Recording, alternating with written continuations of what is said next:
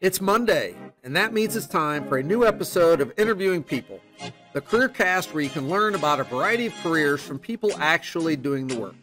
Today I'll be talking with Kerri Hauman, who once walked these halls and is now an associate professor of writing, rhetoric, and communication at Transylvania University in Lexington, Kentucky. Kerri will be sharing about her journey to becoming a professor and much more, so enjoy the show. Welcome back to another edition of the Interviewing People Careercast. And today we have Kerri Hauman with us, and she is a 2002 Van Buren graduate. She's going to be talking to us about her career as the Associate Professor of Writing, Rhetoric, and Communication, and also Director of Seminars at Transylvania University in Lexington, Kentucky. So she's going to be talking about how she ended up as a professor and what that looks like in case there are other people out there that would like to pursue that career. So Kerri, thank you very much for joining us today. And I'd love to hear just a little bit about your experience in high school. Did you think you were going to be a college professor someday, or what were you thinking when you were still a student yourself? Good question. What was I thinking? So actually, not really. I was always interested in English, and I knew that I was good at writing and I enjoyed it. And I think even felt like, I enjoyed helping people with writing pretty early on. But when I was in high school at Van Buren, I took actually a class at the University of Findlay, the anatomy and physiology class, which is not at all what I'm doing now, but was something else that I was really interested in at the time. And I was part of the Medical Explorers program. It was something that the hospital had run at that time. No idea if that still exists or if it'd be called something else now. Right. And got a lot of the kinds of narratives that I think students, high school students are still getting a lot, which is get a job that you can sort of imagine how the major leads directly to the job and that you know what your job's going to be and it's going to pay you well. So I actually when I graduated Van Buren, I went to Wright State University, and I started as a pre-med biology student in the honors program there. And I liked it all right. I don't love blood. I don't love needles. And I actually couldn't vision for myself what it would look like to move into something within biology. Wright State was a good school in a lot of ways. I did not have a relationship with an advisor as an undergraduate student. I got paired with somebody who apparently never came to campus. So I didn't talk through, I think if I would have talked through this with somebody at that point, they probably would have helped me think about a way to make that major and the careers that it could lead to work. But I had always been really torn between pre-med and English. So I was like, yeah, I'm just going to switch to English. I love reading. I love writing. I love talking about reading and writing with people. So actually within my first year there, I switched to being an English major, and I really loved it. The program that I was in had a couple different tracks. So you could do more of just a straight literature focus. You could do a professional and technical writing focus. And you can also do a creative writing focus. And you still got a little bit of all of the other classes, but I ended up taking the professional and technical writing focus and graduated in 2006 with my bachelor's. And I had started working in the writing center when I was at Wright State, actually somewhat serendipitously. If you got a certain grade in your first year writing classes, you just automatically got a letter from the writing center director saying, hey, you might be interested in working at the writing center. And I was. So I started working at the writing center and realized I really, really liked working with people to help them flesh out their ideas and think about what, arguments they wanted to make or stories that they wanted to tell. We didn't do a whole lot of digital stuff then, right. But, and so I knew that there were other people who were working in the writing center who were graduate students in a program at Wright State. And some of them were teaching some of the first year writing classes. And that really interested me. So I started my master's program there. Actually did it for 3 years because I didn't start teaching the first year writing classes right away. I was still just working in the writing center, doing a couple other jobs. And when I realized I could teach, I said, yes, I really want to do that. And so I didn't start that till my second year of the program, and you can technically teach for 2 years. So stayed for a third year, got a certificate in women's studies as well, and got some really good mentors in that program. Some of my faculty members who, I think it was one of my first classes that I took in that program, I got a comment back that said, like, have you ever thought about PhD work? I thought, no, I hadn't, but if you're suggesting that I might be able to do it, that sounds great. So I started talking with that faculty member a lot. He helped me look at different programs that might be a good fit for me for the things that I was interested in, because I started getting really interested in digital technologies and literacies.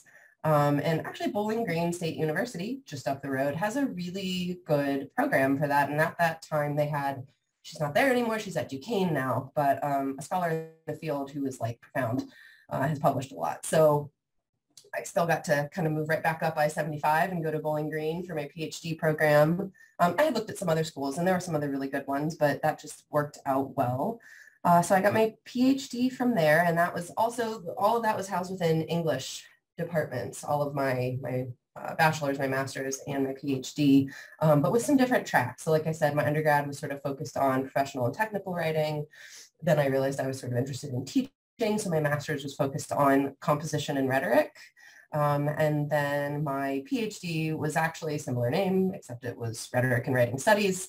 And all through my master's and my PhD coursework, I was also teaching primarily first-year writing courses, and then eventually an advanced writing course, and I loved it. I knew that was what I wanted to do. I knew that I wanted to end up somewhere where I got to do some research and some teaching. And so I'm now at Transylvania University, which is a liberal arts school. So there is that very heavy focus on teaching and forming relationships with students, having close relationships with them, you know, small classes, and we are the ones that do the advising. So I know all of my students really well. And that's how I got from there to here. But I didn't, it really wasn't until the end of my undergraduate experience where I knew that I liked the Writing Center, and I saw other people that were doing, you know, the graduate teaching where they got to teach some first year writing, that I thought, let me try that. It was not one of these cases where, like, I know some folks who will tell me, like, I knew from age 10 or whatever, I wanted to teach college. And it took me a little bit longer to feel like really secure that that was what I wanted to do. And I'm really glad that I did it. Good, good. Yeah, and I think that's interesting and good for students to hear that not everyone has it figured out when they leave high school, and probably most don't have it figured out when they leave high school. So, yeah, I was just going to say real quick, like, I think because I work so much with students in that transition from high school to college, I know the kinds of messaging that they're getting from parents, from the media, from all kinds of places. Just like, you should know what you're doing, you should go in and you should get on that track day one and go all the way through. And that does work for some people. It does happen that way, but it doesn't happen that way for a lot of people as well. right. Now, if I did my math correctly, it looks like you spent about 11 years in college to earn your undergraduate, your master's, and then your PhD. Yes. Did that ever feel overwhelming, or were there ever times where you questioned that, or did you just, you were into it and loved it and it was worth it? I'll admit I have always been a person that enjoys school. So, and also some of the messaging that I got was like, if you're going to go, just do it. Don't take time off because you won't go back. And I don't actually think that's necessarily the case. I know many people who did take some time off, whether it was a gap year between high school and college or after undergrad or whatever, who did end up going back into whatever, you know, educational path they were on. But admittedly, part of the reason I did it was because I had that messaging of like, you got to do it or you're not going to. So did it feel overwhelming? I guess I'm quite glad that I did go all the way through with it the way that I did. And one of the things that I think helped me especially was that with the business and professional writing undergraduate track, we did a lot of work with organizations, whether it was like a local nonprofit or a school or a business. And so I did feel like I was getting some outside of school real world. I don't like that, but that experience and sort of seeing what it was. And he's my husband now, but we were, dating back then. And after he got his master's, and it was a one-year program, and then pretty quickly moved into, the business world. He was in a nonprofit at first, and then moved into some other marketing positions. So I always felt like I was seeing what some of these other paths could have looked like, friends in different kinds of career choices. I always felt like what I did was the right way to do it for me. Right. But again, I know several other faculty here, and I have friends that teach at other places that wasn't exactly how they did it. And so you can get where I am lots of different ways. And I think that's good to remember too. Yeah, there are a lot of different paths to get to the same place. So you talked a little bit about doing research as a professor, and I know on your LinkedIn profile, you've collaborated on books as an editor, you've written journal articles, etc. How did you get started doing that, and what value do you see in doing that type of work? Yeah, so on the one hand, it's a requirement, right? Like if you are going to be a college professor, almost undoubtedly, you will be expected to do some research. There's a range of types of institutions, and they have differing expectations. So if you're at a research intensive, which we call like an R1 institution, your research is going to be your focus. It's going to be the main thing that the people who are above you and get to say if you stay there or have to go find a job somewhere else, that's the main thing that they're going to evaluate you based on. And I really like research, and I knew that it was an important part for me because it helps. I mean, I'm just curious. I'm really curious all of the time to find answers to things. So research is my way of being able to do that. And that's for school topics as well as, just like what daycare should my children go to, and tons of research, right? So I genuinely enjoy it. It informs my teaching. That's really important. Like, I am lucky I get to teach classes that are in my research area.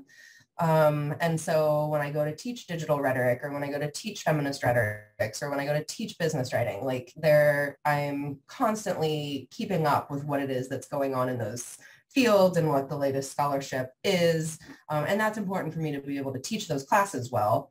I mentioned before that I did want to end up at a school where teaching was more of the emphasis. So at a liberal arts school, research is required, and that's good. I like doing it. But I knew that it wasn't going to be in the same way that there's the phrase of like publish or perish within higher ed. And it can be pretty cutthroat at some of the research intensive institutions. You have to have a certain number of books and articles and conference presentations, and your, citations have to be at a certain level that other people, you didn't just put the work out there, other people are actually reading it and using it. And for me personally, I knew that worrying so much about that would detract from my ability to focus on the teaching as much as I wanted to. So I have, in the research that I've done, how I started doing it, because you asked about that as well, I have actually a project ongoing that started when I was in my PhD program with two of the people that I continually collaborate with. So while I was in that program, we started in one of our classes talking about, the way that first year writing teachers and other writing teachers are trained to use technology. Think about it pedagogically, bring it into their classroom, and like, how was that happening? What did that look like? What was that preparation? And we were getting preparation in my program that was really different from the stuff that we were reading about. And so we designed a survey to send out to other PhD programs to ask them, like, how are your students getting prepared? And there again, like, we were curious. We wanted to know, are we really, is our program really as weird as it seems like it is when we read this other stuff? And not weird in a bad way, but just like very different. And we ended up getting a way better response rate to that than most surveys do. I don't know how that happened. I think probably because we kept it pretty short. And it is something that was like, the people who were filling it out were curious what we were going to find out. Right. And so the trajectory of that research has changed quite a bit over the past 12, 11 years, but like, I'm still working with the same two colleagues that I started that survey with. And we've done some follow-up. Recently, we got a research grant in 2018 that allowed us to go actually visit some different universities that had digital writing within their first year curriculum. And we got to see like how the people who were teaching in that program were supported to do that work.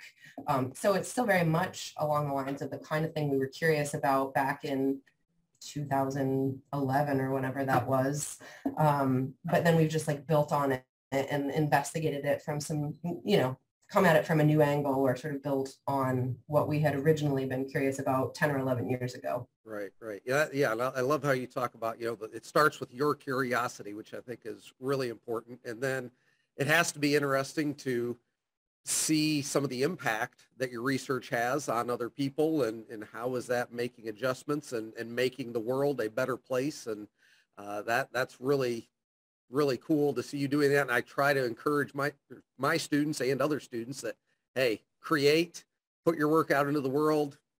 We need to see your thoughts, and you're definitely doing that, and that's good for students to see.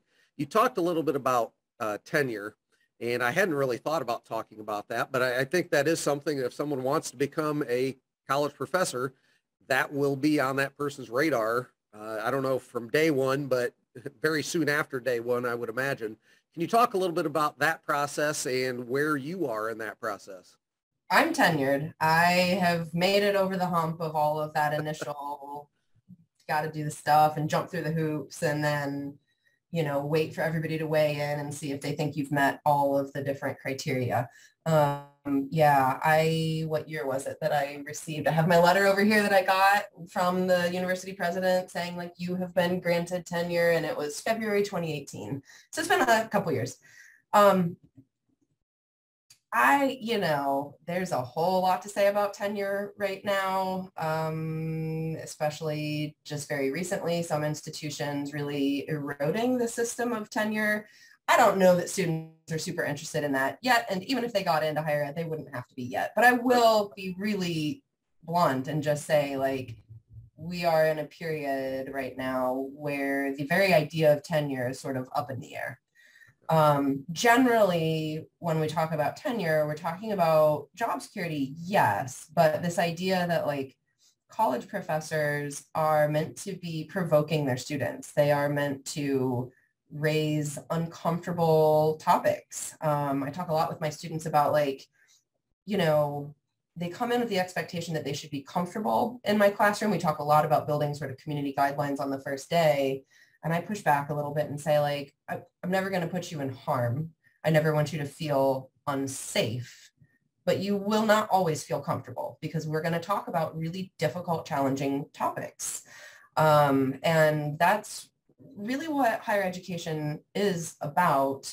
And so tenure exists so that people don't have to feel as vulnerable to losing their job just because they bring up a topic that maybe somebody doesn't like. And I think that's a pretty big difference between high school teaching or any K through 12 teaching and college teaching, and especially at a private institution like where I am. So it's a private liberal arts institution. But generally, the process for tenure is the same if the position, there's lots of people who teach college who are not in a tenure track position. That could be because they are just teaching a couple classes here and there at different universities, and that would be called an adjunct. It could be that they're in a part-time position. Now that there's all of these questions about whether or not tenure should even exist, there are positions like you're a lecturer, so you have some job security, but it's not the same as tenure, and you don't have necessarily the same expectations to get to that point. But so generally, if somebody is in a tenure track position, if they're thinking about wanting to be tenured, there are going to be 3 categories that they are evaluated on, and it will differ how important each category is and what the expectations within those categories are at each institution. But it's teaching, research, and service.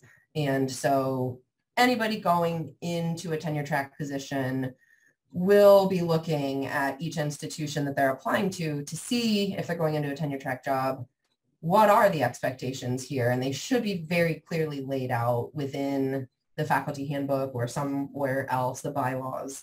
And some of them, it's even as specific as like 20% of your evaluation will come from teaching, 50% of your evaluation will come from research and 30% will come from, I mean, that is probably not, service is usually not higher than teaching or research. That's pretty much always the sort of like third bottom thing that you're doing. And that includes things like being on campus committees and here doing advising work. That's not always part of the load somewhere else. Maybe interacting with like board members, kinds of like ad hoc groups that have to pop up here and there. Serving in an administrative role sometimes is counted as service. So there's lots of different ways that that category may have been the one that was like least clear. I think most people probably know what research and teaching is. But yeah, like I said earlier, the research category, some places have really strict expectations, not only about how many publications you'll have, but the type of publications that you'll have. And then the teaching category has a lot to do with like course evaluations. You do, you know, a self-assessment, and the packet that I submitted for tenure included things like my own self-assessment, which was several pages long, my CV, some sample materials that would show, you know, what my teaching is like. We get observed every single year in the classroom up until we get tenure. And so there's always at least 2 other faculty members sitting in on multiple classes and having conversations with you about your teaching and writing up a formal response that goes to the dean's office about that. And that gets put in this file that a committee looks at when you're up for tenure. And then there were some representative materials about my research in there. And then you have to solicit letters from colleagues, but maybe not even people that you know, people in your field, people who maybe teach at a similar type of institution or do a similar type of research that you do, and they review your work and submit letters as well. And, you know, it was a couple 100-page long document that I submitted when I went up for tenure. And there's a committee that reviews that, and that's, you know, other colleagues here in different divisions and programs. And then they make a recommendation to the dean's office. The dean's office makes a recommendation to the president's office. The president's office makes a recommendation to the board of trustees. And then you finally find out, you know, 8 months later or whatever, did you get tenure or not? Wow. I knew it was extensive. I didn't realize it was that extensive, you know, a couple 100-page document that you're submitting and letters from other people. I had no idea that it was anything like that. So that's really interesting. And yeah, I had no idea that service also played a role in that. And I'm glad you explained that a little bit. So a lot of really good information there. So now that you've been out of Northwest Ohio for a while, what do you miss most about living in Northwest Ohio? Is there anything? Or do you love the hills of Kentucky? Can I say Dietz's as my answer? The chocolate and the ice cream? Yeah, that's fair. No, Northwest Ohio is a bit flat for my taste. Okay. I did like being really close to Ann Arbor. That's a fun place to visit. And, well, you know, of course I like a campus town. Right. I miss George House in Findlay. Okay. That was my favorite coffee shop there. And I think it's still there. Yes. Yeah. And, you know, I lived in Findlay, not in Van Buren, but they're close enough. You know, a lot of my family is still around there. So, but fortunately, I'm not too far away. I joke that I've just basically moved up and down I-75 for the past, however long it's been, since 2002, almost 20. Almost 20 years. Yeah, wild. Yeah.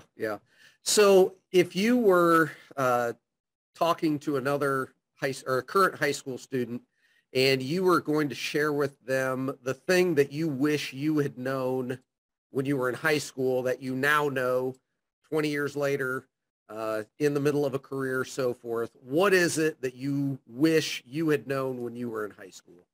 There's so many things.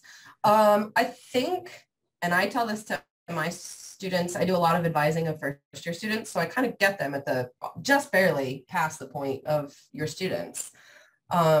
Travel abroad if you can. It is not out of reach entirely. Like, I always thought it would just be way too expensive and I couldn't do it. And so I just didn't look into how to maybe get scholarships for that or what kinds of support were available. And so I actually didn't travel outside of the United States really until I taught a travel course in Ireland in 2015. And the experience myself from the faculty side, but also then just seeing my students there, I I already before that knew that it was a big regret of mine that I never looked into study abroad, but that just really cemented it for me. So I've now like since then looked into being able to, I did an international week-long seminar in Spain the year after that. And I'm fortunate that a sibling of mine lives in Switzerland. So like I get to travel to go, well, I have to / get to travel to go see her. And I just, yeah, and part of it's my interest in language and literacies, that the travel really allows me to kind of learn and have fun and explore what that looks like in different spaces. But I think just, broadening my worldview was super helpful. And you can do it in a way when you do study abroad that you can't do any other way. And I wish that I wouldn't have I think I saw a lot of things as barriers and just didn't push enough to try to, so that's maybe a more general piece, like the travel abroad is a specific example of it. But more generally, like I sort of viewed things as like, well, I'll never be able to do that because I'm just, a nobody, and they wouldn't look at my application materials and want to accept me, or, that would be too expensive, or just too many things made me shy away from even looking into whether things were possible. Right. And so I wish I would have had a more just like something that my mom always says is like, why not ask? The worst that a person can say is no. And I think if I had had more of that attitude going into college and all the way through, I developed it a little bit more along the way. And I wish I would have had that a little bit earlier. Well, I think that's some great advice to end on. And Kerri, I really appreciate you sharing your experience. If any students would want to reach out to you and learn more, I'll link your LinkedIn profile. Is there any other way that they might be able to reach out to you? I will say I am on LinkedIn and I use it somewhat. It is not a space that I go often unless I'm teaching business writing, and then I'm in there a lot more often. But if they look for me on transy.edu is Transylvania's website. If they look for me on there, they'll find, even if they just Google my name, they'll find me. I think my Transy page is probably the first thing that pops up. Okay. So they'll be able to find my Transy email, and that's a good way to get a hold of me. Perfect. And I'm happy to talk with anybody who has some questions. I mean, in a way, that is my job. So yeah, I do it all the time anyways, and I'd be happy to do it with Van Buren. Perfect. Well, I greatly appreciate you doing that and being willing to do that and being willing to talk to me today. And good luck and have a good rest of your school year. Thanks. You too. Thank you for watching this interview with Professor Kerri Hauman. I hope you learned valuable information from her career story. And to be sure you don't miss upcoming interviews, please click subscribe so you'll know when the next episode is released. Thank you for watching, and as always, remember the best part about Mondays is interviewing people.